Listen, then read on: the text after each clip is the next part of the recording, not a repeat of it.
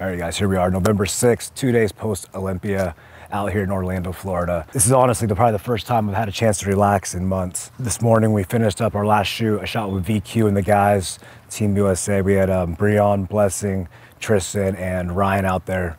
And it was really cool. Me and Breon talked a lot about, you know, our thoughts on how we placed and, you know, what we can do better for next year. And it was just a good time to get together with the guys and wrap up this 2023 Olympia season. We have a lot of content coming for you guys. It's been super busy out here. Like, it's been nonstop from the time I wake up to the time I fall asleep. Thursday, I was up at 5 a.m. and I didn't get to bed till I didn't leave Meet the Olympians till like 11:30 at night. And then didn't get to bed till like 1. Sleep's been minimal, so I'm really looking forward to tonight and actually being able to sleep in tomorrow a little bit. But we have the Meet the Olympians video coming out. We have a full day vlog of that, and then we also have a show day vlog coming for you guys.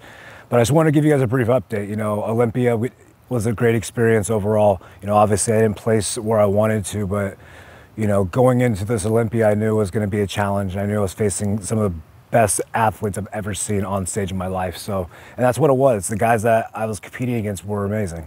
And I got to step my game up. I got to bring a better package. You know, I got to time things differently. We didn't necessarily come in at 100%. And, you know, that's something that's kind of been sitting on me a little bit heavy, is that I didn't bring the best physique I've had this prep to the stage. And that's just part of bodybuilding. Sometimes you hit it on time and sometimes you don't. And unfortunately in the morning, we miss the mark, and that's when the most of the judging gets done. So it's a learning experience. But the thing is, I see that I'm still there. I'm still capable, and I can still see myself moving up and winning the Mr. Olympia title. It's still something that's very, very possible. So I just got to continue to get back to work this year, make some adjustments in my off season, and get better.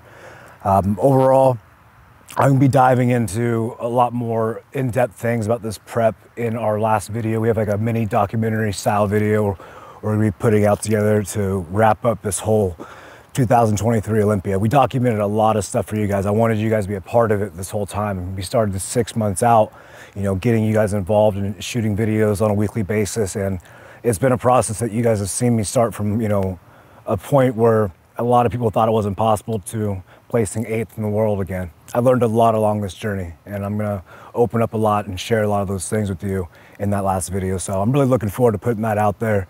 And again, I appreciate you guys' support along this way.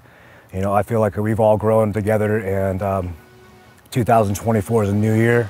It's gonna be a new me, and we're gonna continue to get better. I'm coming after that title, 2024.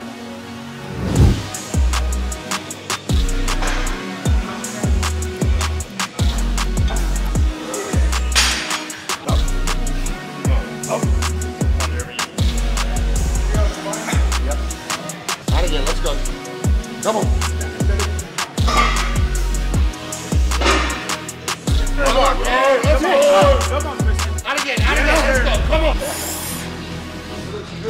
sir. Yes, sir. Yes, sir. You hit the spot.